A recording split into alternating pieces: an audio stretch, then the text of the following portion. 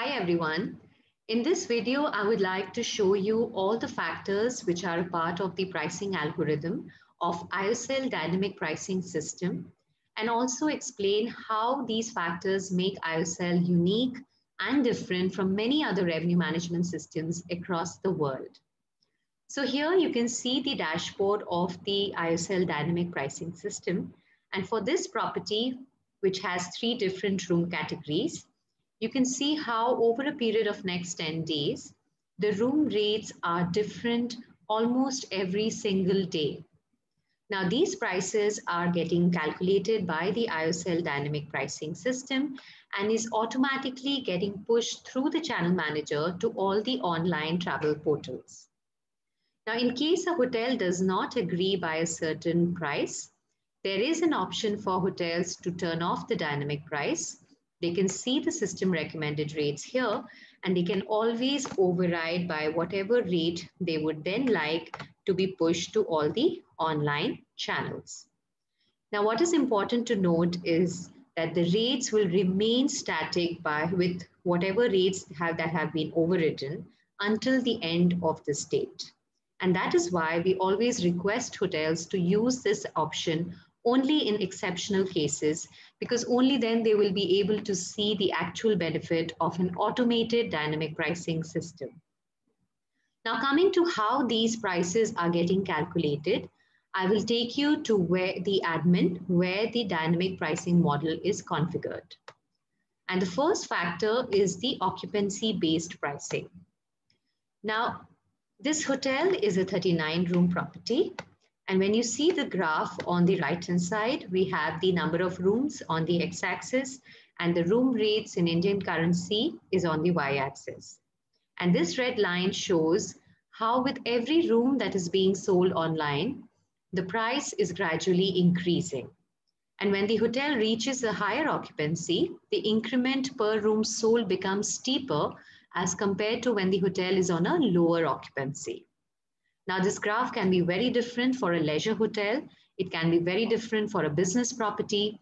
So really, it depends on the type of the hotel, the location of the property, and according to that, this graph can be set up.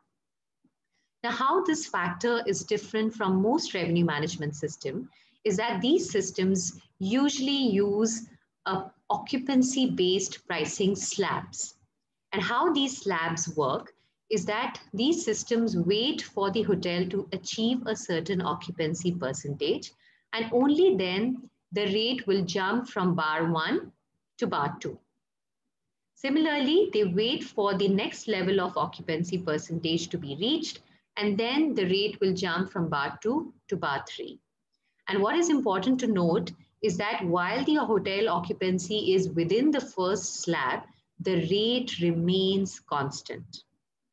Aiosell, on the other hand, has a linear pricing algorithm, which means that every room, regardless of the occupancy of the hotel, is sold at a different price, and this is the optimum price for that room at that given time. The next factor which I will show you is the inventory reallocation, which is again very unique to Aiosell Dynamic Pricing System. Now, this is a practice which most hotels do, especially during lean season, where they overbook their base category, and when the guest arrives, the guests are upgraded to the higher categories. Now, the system is doing exactly the same thing in a more systematic manner, where it's allocating a higher percentage of available rooms in the base category, and then expecting those guests to be upgraded to the higher categories. Now, if a hotel does not want their premium rooms or their suite to be a part of the inventory reallocation, there is an option to turn off the inventory allocation for the higher categories, and then the inventory reallocation happens only between the first 2 or 3 categories. Now, it does not mean that all these available rooms and the base category is sold at the lowest rate, because remember, every room, even if it's the base category, the rate is changing with every room that is being sold online, depending on this graph. So this is the second factor. The third factor, which is the time-based factor. Now, we all know how customers today book mostly on the same day or a day prior. And we can set up time-based triggers. And depending on the occupancy of the hotel, Aiosell can actually increase or decrease prices. So here, as you can see, for the same day bookings, every 2 hours, the price is reducing by 2% until we reach 6 p.m., where the hotel is okay to give a 10% discount. So when the scale is 0.9, it basically means a 10% discount on the room rates. And the whole idea is to sell off as many unsold inventory for that day. Now, these time-based triggers are not set in stone, so you can set up as many time-based triggers as you would like. And depending on the occupancy of the property, hotels can set up whatever discounts that they would like to sell off as many rooms as they would like for that day. This again is one factor which is not seen in many revenue management products across the world. The fourth factor is the lead time day-wise factors. And here is where we define the booking window, which is 365 days, which means that starting today, which is day one, for the next 1 year, the price will be automatically changing and will be absolutely dynamic. So whenever the hotel picks up, say 2 months down the line, there is a booking which has been picked up, the price will automatically increase. And similarly, if there is a cancellation, the price will automatically decrease. And even in this 365-day window, you can see how, again, on day one, there is a 10% discount given with the same idea that they would like the unsold inventory to be sold. And as we go further away, the price is gradually increasing. Because if today we are picking up a room for 3 months down the line, we do not want to pick it up at a very low rate, and we do not want to dilute a group booking or a corporate booking that may come on those dates.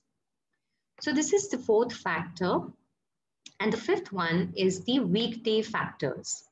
So this is a business property, and you can see how Monday, Tuesday, Wednesday, the prices have been increased because they see a higher occupancy, and the Sunday, which is a lower occupancy day, the price has been reduced by 10%. Now, this will be an absolutely opposite scenario for a leisure hotel where the weekends will be busier and the weekdays will be lean. The next factor is the date-wise season factors. So here we can set up as many seasons as we would like. We can set up lean seasons, we can set up peak seasons, and accordingly increase or decrease the prices. And even in the season, we can always select which day of the week we would like the price to be increased or decreased. So all the permutation combinations are available for hotels to use. The next factor is the month-wise factor. So here, because we do dynamic pricing for the next 1 year, it is important to highlight which are the peak months, which are the lean months, and which are the shoulder months. And according to that, we can always set up these factors so that here, as you can see, the October rates have been reduced by 15%, and January and February rates are increased by 5% and 10% because these are the peak months for this hotel. So accordingly, the factors for each of the months can be set up. The next factor is the market demand factor. So Aiosell takes the feed from booking.com and understands whether the demand into the market and into the overall city is higher than average or lower than average. And according to that, it can increase or decrease the prices. But the overall market demand will include all segments of hotels. So it will have the 5 stars, it will have independent homestays. And if you would like the rates to be more specific to your type of hotel, you can opt for competition factors. So Aiosell actually can feed up to your 5 top competition hotels. And depending on the changes in the rates of your competition hotels, Aiosell can automatically increase or decrease prices. Now, to explain this better, let me take you to the competition rate shopper, which is our product. And as I mentioned, Aiosell basically can set up to 5 of your top competition hotels, and you can view your hotel rates in comparison with your competition hotel rates in a graph view like this or in a table view. And then we can set up validations. So these validations, every time they are true, they can actually send you a notification, or you can actually have Aiosell increase or decrease the rates automatically every time these validations are true. Now, let me give you an example. If our hotel rate is less than or greater than, and we can give it an absolute value or a percentage, from our competition hotel, we can choose to just get a notification every time this validation is true, or we can have Aiosell change the rates depending on what the factor we select from here. Now, these validations, whenever it is true, Aiosell will automatically decrease the prices. And these are the factors which are quantified at the dynamic pricing model here. So while we selected decrease rates, basically Aiosell will ensure that the price will reduce by 10% if that validation is true. The next and the last factor is the thresholds. So we can define our minimum and the maximum thresholds. We can do it at an overall level, or we can do it at individual room category or rate plan level as well. Now, these are thresholds that the system will never violate regardless of whatever these factors calculate. Now, all these factors work in conjunction with each other. So there is no higher weightage given to a single factor. And then they actually push the dynamic rates. So sometimes prices can change 20 to 30 times in a day. And these factors are not set in stone. So every time there is a change in the pricing strategy or the market scenario, one can always go back and tweak each of these factors. And it's not important to change all these factors every single time, because there is something called an overall demand scale. So keeping all the factors constant, if we just want all the factors to be increased by 20%, all that I have to do is change the scale from 0.65 to 0.85 and submit, and all the factors will increase by 20%.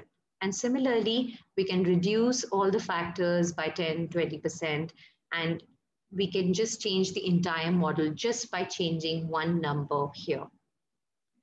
So that is how the Aiosell pricing algorithm works. I hope you find the video useful. Thank you and have a nice day.